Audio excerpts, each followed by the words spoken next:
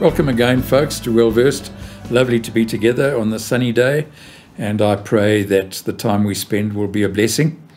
I want to move on from where I left off last week. I'm in Philippians, of course, from verse 5 through to verse 18. Philippians 2.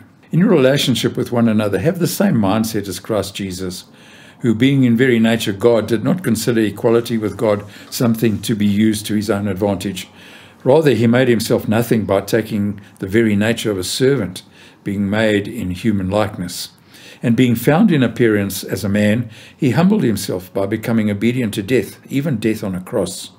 Therefore God exalted him to the highest place and gave him the name that is above every name, that at the name of Jesus every knee should bow in heaven and on earth and under the earth, and every tongue acknowledge that Jesus Christ is Lord, to the glory of God the Father.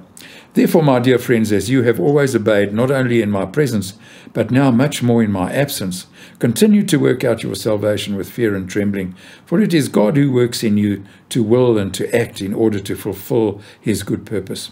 Do everything without grumbling or arguing, so that you may become blameless and pure, children of God without fault in a warped and crooked generation. Then you will shine among them like stars in the sky, as you hold firmly to the word of life. And then I will be able to boast on the day of Christ that I did not run or labor in vain.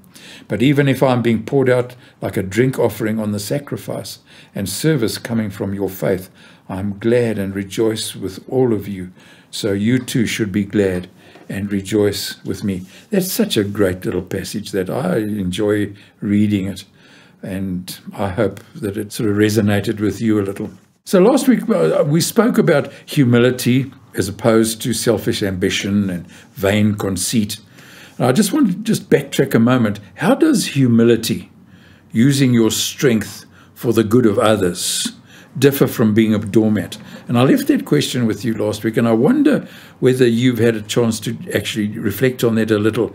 Because in a sense, it's about being passive and being active. Humility sometimes can just be a very passive thing. But in Christ's terms, humility is an active word. It's not just something that we talk about, it's something we do. So verse 5 picks up on Christ-like living in your relationships with one another. Have the same mindset as Christ, who lowered himself and made himself a servant for our sakes. How can we be servants? You ever thought about that? How can we be servants? In our culture, and especially in Africa, the word servant conjures up servitude, conjures up master and servant, conjures up being lesser than someone else as a servant. But Jesus wasn't talking about that kind of servant. He was talking about servanthood, if you like, in godly terms, because he says it in 6 and 7, who being in the very nature God, didn't consider equality something to be used to his own advantage, but made himself nothing, taking on the nature of his servant. But it was a very active kind of word that he's using there. It speaks about reaching out. In Mark chapter 10 and verse 43, Jesus says, "Not so with you. Instead, whoever wants to become great among you must be your servant, and whoever wants to be first must be the slave of all. For even the Son of Man did not come to be served, but to serve and give his life as a ransom for many." The Jesus picture of servanthood was a very different picture. Jesus didn't have to grasp his equality with God. It was his to begin with.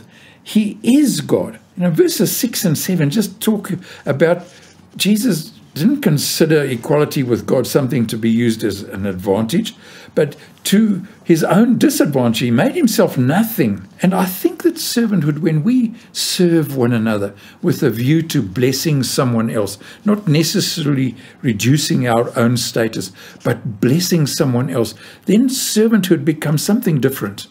Servanthood in godly terms is not lowering ourselves, but just simply recognizing that we can reach out to one another in love and make a difference.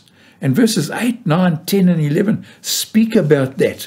That verse 10 is just such a lovely verse, that at the name of Jesus, every knee should bow in heaven and earth and under the earth, and every tongue acknowledge that Jesus is Lord. Servanthood in Christian terms glorifies God, glorifies Jesus, not me.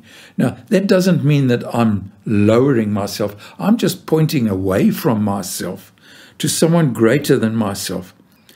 This speaks about the highest place in heaven and on earth.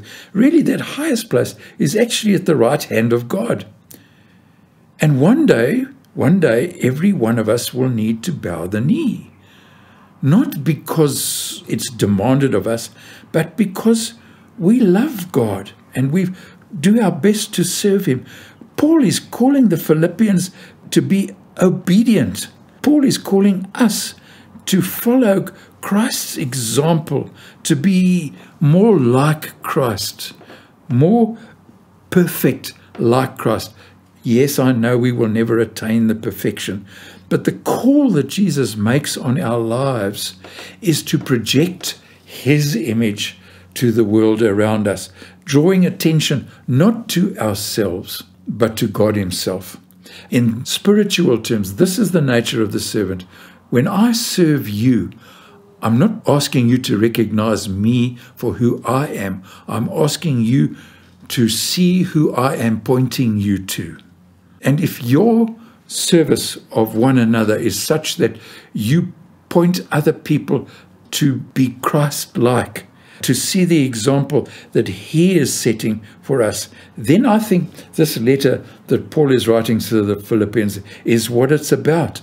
God wants to use you and me as an example to project who He is in our lives. But we can't, verse 13, we can't do this by our own strength. We only do what we do by God working in us. It is Jesus Christ in us who gives us the strength to serve one another. We're not serving because we want the glory. We're serving because we want to point others to Jesus. My servanthood allows me to take a step back. And in a sense, if you can picture it, taking my left hand and saying, my friend, here's Jesus. Jesus, with my right hand, here is my friend. In other words, I'm in the middle here, pointing you to Jesus, pointing Jesus to you. For me, that's my picture of Christian servanthood, is to point away from myself and point other people to Jesus and what He can do in their lives. Now, we can't do this by our own strength. We can only do this by God's working His power in us and through us.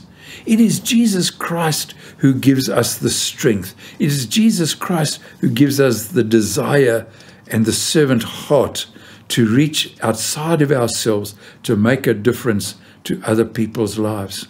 Of course, we are free to accept and reject the offer that He makes to us. Of course, we can refuse. But the call that God is making on my life and making on your life is that He has no hands but your hands, no hands but my hands to make a difference in our world. When we interact with people, maybe our prayer, and I say this with the utmost humility, maybe when we interact with other people, I pray that other people will see something of Jesus in me, in you, as we reach out in His strength. I think that this is what Paul is trying to say to the Philippians. Can we project something of the grace and the glory and the majesty and the power and the love and the gentleness and the compassion that is Jesus? Because in a sense, this is what He's calling the Philippians to do.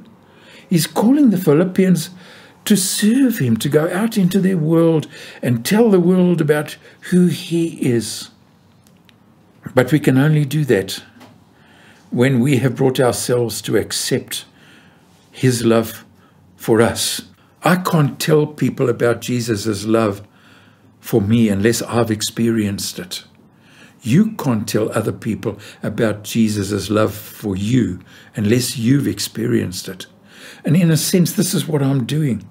I'm calling all of us to just make a recommitment and allow Jesus back into our lives or into our lives such that our lives will tell his story?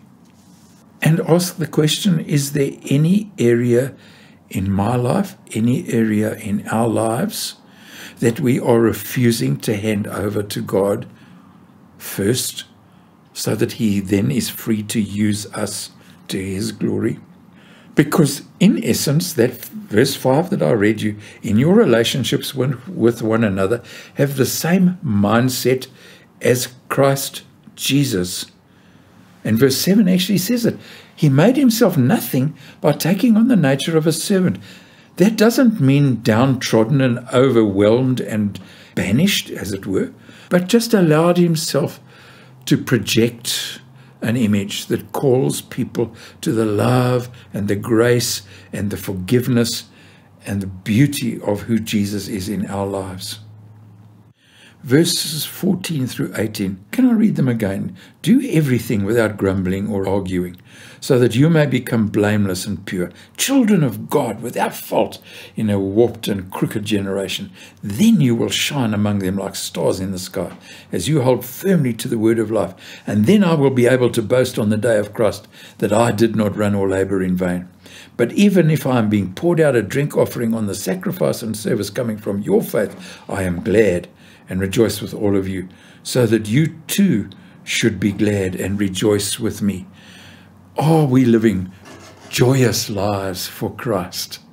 Are we living infectious lives for Christ that point people to the beauty and the wonder and the glory of a relationship that is beyond description?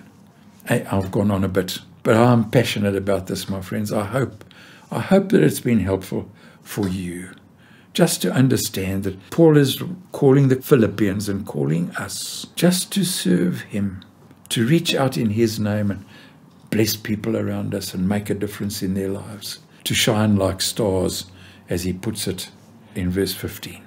And so God bless you as we go our separate ways now, and I ask for God to just go with you every step of the way. Let's just pray a moment. So, Father, this is your day. This is the day that you have made, and we will rejoice and be glad in it.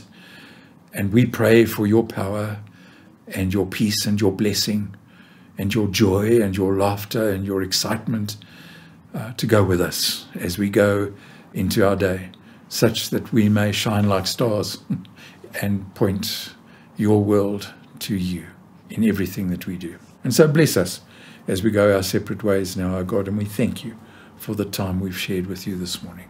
In Jesus' name, amen. Amen. Have a lovely day, folks, and God bless you.